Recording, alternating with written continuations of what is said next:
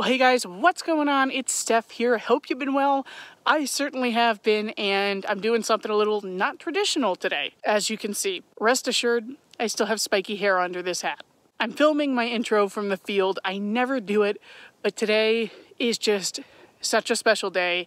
It's been absolutely amazing, and I didn't want to wait to film my cut-ins. It's that good. So without giving anything away whatsoever and just letting you know this is the best hunt I have had at this virgin cellar hole, let's hop in.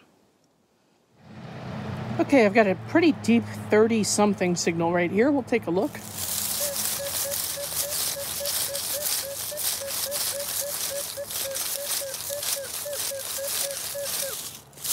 Could be crap, could be something good. Only one way to find out. Okay, well, I haven't picked it up yet, but it certainly looks like what it kind of sounded like to me. We have a musket ball. Little guy. It's actually probably classified as a pistol ball. Hang on, let me rub this on my pants so you can actually get a better look at it versus me just rubbing dirt all over the face of it. Cool. That looks dropped, too. I don't think that was ever fired. It would have some kind of mark of impact, I would think. So, cool. All right. We will gladly take that. Okay, so I'm right on the edge of the home site. My coil actually is right at the edge of it. You can't see a depression very well on camera, but there is a depression there. I got a very low conductor, about maybe between a 14 and a 16, and pulled this out between the iron, assuming it's a button. I haven't even picked it up yet until now. Where's my light? Where's my light? Come on. Sorry guys, it's tough in the woods. Let's see. Huh. I'm not sure. I'm not from... Oh, no, it is. It's just folded over. Okay, let me clean this off. And... Huh. You know what? It's actually, I think this is the back of it. Wow, I'm not sorry. Not focused at all. The cars are whipping by. This footage sucks. Anyway, it looks like part of a two-piece button. Let me recheck the hole, see if I can find the front. This is obviously the back with the shank. But I'll be back one way or another. Well, now I'm on the fence about this one. I don't know if it's an early colonial two-piece button. That's what I was thinking, because it would have accepted a pewter face. The back is tomback, and it was kind of has this lip that's going up, which suggests that it did have a front. But honestly, I think this is just a really burned tomback button. This house definitely burned down. I have found some evidence of the burn down in some coins I've dug here. They've been in really interesting condition, bright orange, black, whatever, you name it. So I think this is just evidence of that burn down in a 250 to 300 year old button. That's cool. I like when things provide insight into what actually went down at a homestead well over 200 years ago. Okay, I've got a banging signal right here. Take a look at this.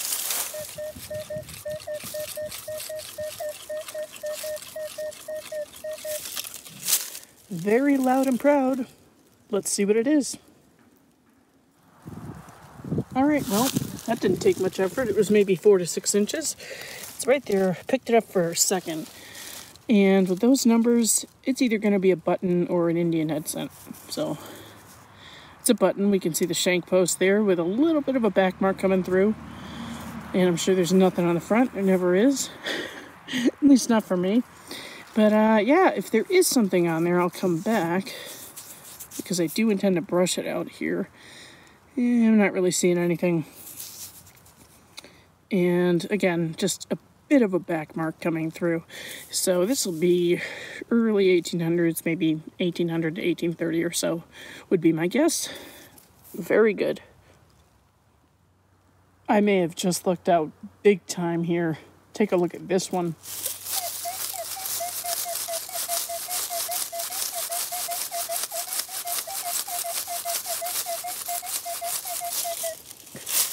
Whew, that one's got me excited.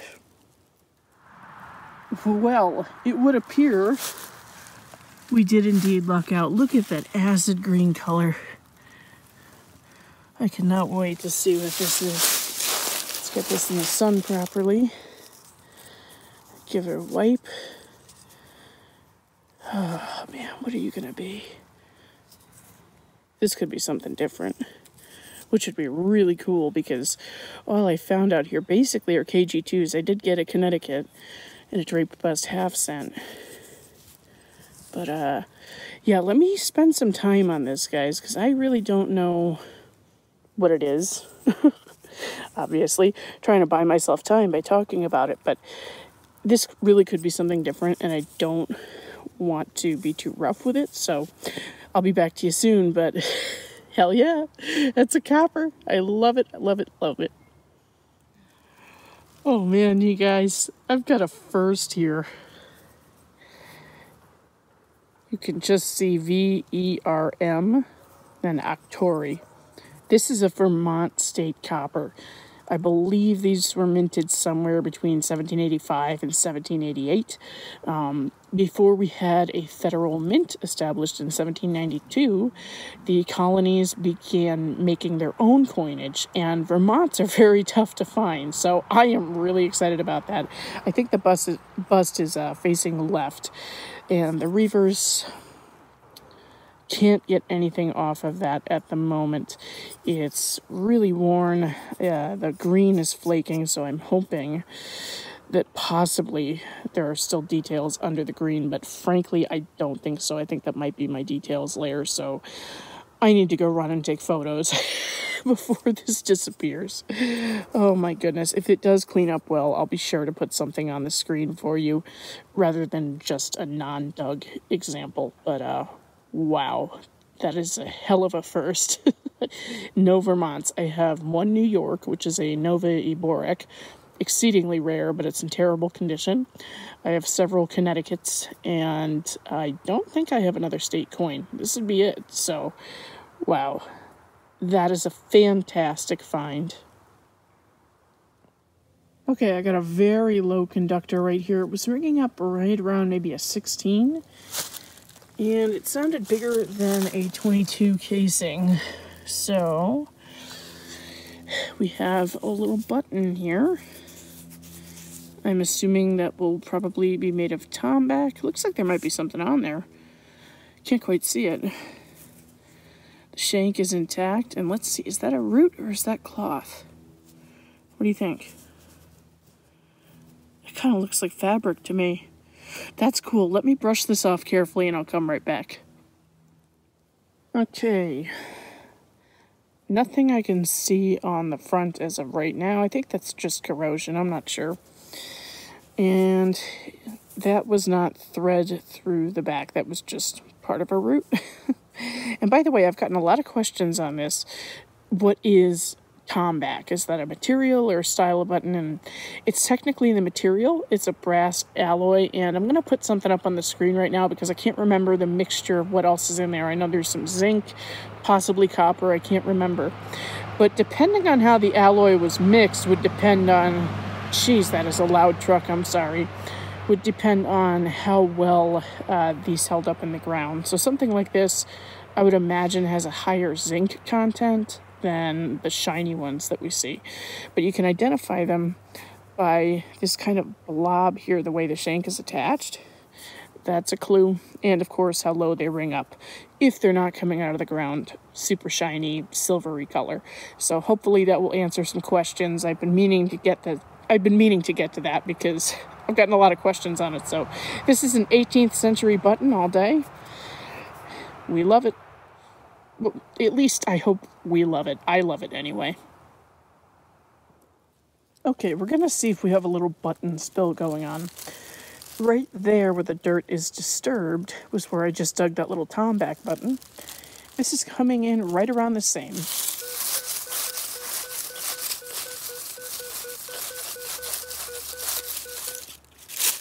Let's check it out. See if it's a match. Well, it's not a match. It's similar, but it's not a match. It was about 6 inches down, right at the bottom of that hole. And I pulled it out. Looked like a coin at first, but that's not going to happen at those numbers. This appears to be yet another tomback button. I don't see a design on the front just yet, but you never know. When I scrub it up at home, it might have something on there. No shank on this guy, but, I mean, that was that. And that was the tiny little button, so that's pretty cool. I think safe to say I'm going to keep circling this area and see if I find more of these or more coins. I am not too far from that Vermont copper, so we'll see what happens. All right, let's look at this 40-something signal together.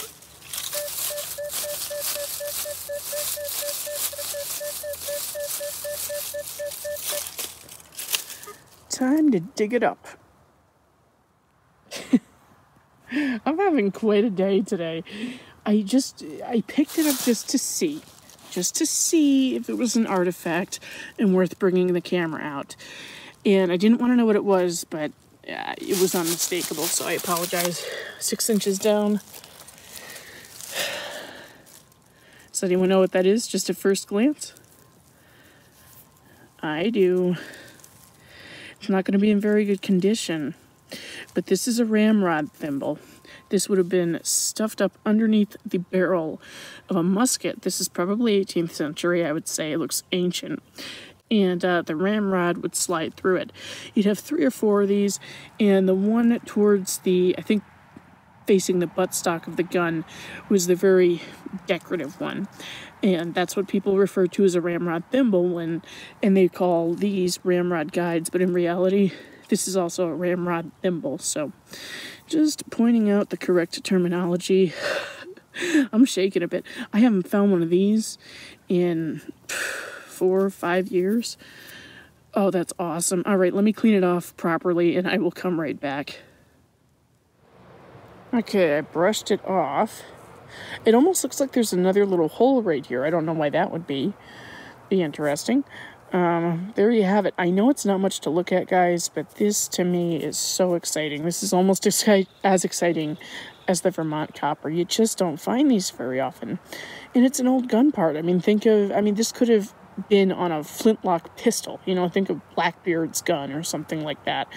Or this could have been on a musket. It's very small, but you know, I'm not that familiar with firearms. I know enough to be dangerous, I guess, so I do know this is definitely a ramrod guide that would have been stuffed up underneath the barrel, like I said, and pinned into the wood to hold it in place. But they do get lost, and we do find them, just not very often, so that's awesome. That is a hell of a find.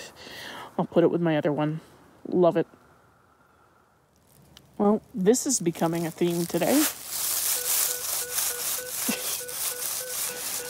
Another 18 signal. Let's see what it is. Well, sure enough, it wasn't deep at all. It was just like right here in the plug. Flipped it out. Yet another Tomback button. I hope you guys like these. You can see this one is starting to shine through, so it might clean up okay. Oh, hell yes. Look at that. Oh my god, that's going to be exquisite. Oh, what a day. Okay, let me brush this off and come back. It is not every day you find a Tomback button with a beautiful pattern etched in like that. Oh my goodness. Oh, that gets the blood pumping for me. Awesome. Colonial button. Okay, let me come right back. Well, the back is nice and shiny, and the front. Oh, it's beautiful. I have been standing here very carefully cleaning it with a plastic bristle brush. I'll show you what I use. I don't use this on coppers or anything, but if I have something that's a little heavier duty, sometimes this will do the trick. But these are very tough bristles, so wouldn't recommend it for everything. And I was very careful because these are the types of buttons, these etched Tomback buttons that are beautiful, that will chip on me for whatever reason. Bad luck, I guess. But look at this stunner. Oh, that is incredible. So I will finish cleaning it when I get home. This crud should come off, but I've cleaned it as much as I'm willing to in the field because it is not every day that we find a button that looks like that, made of Tomback. that is just exquisite. It's almost like the finds keep getting better. I know everyone else's favorite find today is probably the Vermont copper, but you know, the ramrod thimble, this beautiful button, and yeah, that Vermont copper. Ooh, I'm having a fantastic day. Let's see if we can squeak out a few more finds. Have I said I think it's my day yet? Because, yeah, look at this.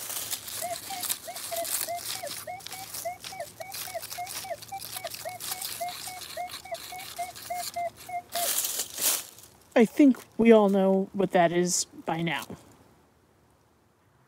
Yeah, so once again, it's my day. Okay, it's down in there. You can see the green edge. It's about 6-7 inches or so. And this popped up first, which will have part of the coin impression on there. And I thought it might just be fun for a moment to try to figure it out, but there's no way we're going to figure it out. So we just got to go for it. I haven't seen it at all yet. Oh, God. What a day. Whew. What a day. That rang up so high for a copper coin. I'll be able to see what this is. I can see, it looks like there's a bust coming through or something. And then we have, oh wow, that's clean. 1 cent. Okay. This is going to be a draped bust or a Liberty cap. I can tell by the wreath. Oh my goodness. So we got to get this side cleaned up. Oh, guys, I think we might have a Liberty cap. I don't know. Let me let me collect myself, and yeah, we'll figure out what this is together. But it's certainly going to be an early U.S. large cent. So, oh man, what a day! Well, I hate to admit this. This is the back we were just looking at. I took my toothbrush to it, and it literally took off all of the details on the reverse. But I do have a positive ID. So before this side somehow gets destroyed by my brush, we can see her little bow tie there. This is a draped bust large cent. I believe this is 1796 to 1808. 1808? Yeah, I think so. The dates will be on the screen with a non-dug example because I don't think we're going to have a whole lot of luck bringing this back. But it is good to have an ID. Very happy with that. And second copper on the day. You bet I'm stoked. So that's awesome. We'll keep moving. Beautiful looking target right here.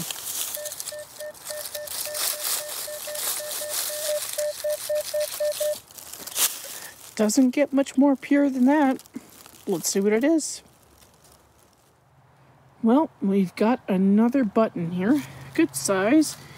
It's going to be a copper or brass alloy given the way it rang up. Someone's beeping. Let's see. Okay, so obviously shank is gone. Let's see if we have anything at all on the front. That would be a rare treat out here. Probably won't get that lucky, but let me brush it off and I'll come back. Just coming back because I said I would. No back mark, so probably 18th century, I would say. And the front is not offering any clues, so probably just a plain coat button, but we will certainly take it. They are really jumping out of the ground today. You really have to love it when the ground just lights up like today. Here's a 30-something signal. Shallow, consistent. Should be an easy dig. Hopefully it's a good find. This is not what I was expecting. I don't know what it is yet. It was just up under that root and I just broke it. I'm not at the base of a tree or anything. It's just these briars, so I'm not too worried about killing those. And I see something brass over here. It's like coin or dandy button size. Oh, you know what? Maybe it's a tomback dandy button. Maybe that's why it rang up so incredibly low. Very corroded. Oh, the poor thing. No, it's a brass one. Look at the circle in the middle. It's a nice pattern. It might just be salvageable. See if we have a shank. I can't believe how low they rang up for a dandy button. I can't stress that enough. Usually those signals are like in the 50s, maybe even 60s, but okay, I can't quite tell if there's a shank yet, and I really don't want to make this any worse than it already is, so let me clean it up, and I'll be right back with you. Well, two things. It is a shame that the sun isn't out to help me show this off, and it's also a shame that it was clearly sitting in some moist ground, but look, you can see this dimple pattern around there, and then these delicate lines like a sunburst. And right in the center, there's a really cool spiral design. Oh man, that was so beautiful back in the day. I can only imagine. It's really a shame that it held up so poorly, but this site's relics and most of the coins have been very toasty. But what are you going to do? I mean, I'm right near water. That tracks. So, oh, lovely, lovely button, though. This would have been on a greatcoat in the late 1700s, very, very early 1800s, maybe up till 1810. I think these were used, something like that. But I usually just default to 1700s in my mind. So either way, incredible find, and we'll try for a couple more targets. I was hoping to take pictures of like the spread of finds like I normally do for Facebook and Instagram when I'm outside, and I need light to do that, and I'm losing light fast, so we'll see what happens. Yeah, great find. Let's take a whack at this one. Why not? Doesn't look great. I think that's iron peeking through and fooling the machine, but just in case, I figured I would film it. Well, as we know, we shouldn't just trust the 2D screen for everything. We knew we had a repeatable target, right? It was tracing down from the upper ferrous limits, but because it was so repeatable, I knew it was probably iron with something else. And I was correct. We have a beautiful musket ball down here. Nice and white. Not sure if it was fired. It is a little bit misshapen, so probably. Nice. All right. So, you know, to those who are getting used to the Manticore, don't be afraid to dig those signals that trace down from the upper ferrous limits. I know a lot of the time it can be a big nail or something like that, but if you get a repeatable signal, guys, you gotta dig it. Awesome. Well, I really am trying to hike out of here right now, but this place never seems to want to let me go. Here's a good signal.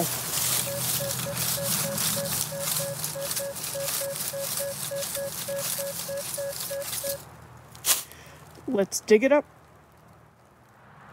Yep, sure as anything, about 6 to 7 inches down, right in the center of the plug. Got it out over here. It's thin, so I assume it's a button, and it certainly rang up that way. Anything? Anything? Do we even have a shank? No, we can't even have the decency to have a shank. Jeez. Anyway, okay, well, you know what? I really am going to try to get out of here now. If there's something on this, I'll come back. If not, I guess we're going to say goodbye for the day. I told you guys, this place is amazing. I am tickled to death with that Vermont copper. I am absolutely, I really hope it cleans up well. I hope it cleans up well. I hope I have a cut-in showing that it cleaned up well. I'm not so sure about it, though. We'll see what happens. But I may have even been more excited about that ramrod thimble. I haven't found one in 4 or 5 years, probably. Gun parts are amongst my favorite things to find. And that etched Tomback button, get out of here, that was like one of the best buttons I've probably found ever. So what a day. I'm gonna get out of here. I really hope you guys enjoyed it. If you've made it this far and haven't already done so, please consider subscribing to the channel and hitting that bell for notifications so that you don't miss a thing from me in the future, because we will certainly be back here at this site, and I cannot wait to see what else is here. I'm so excited about this spot still. So again, guys, I really hope you enjoyed this week's episode. Obviously, it was quite a special one, and we'll see you next week.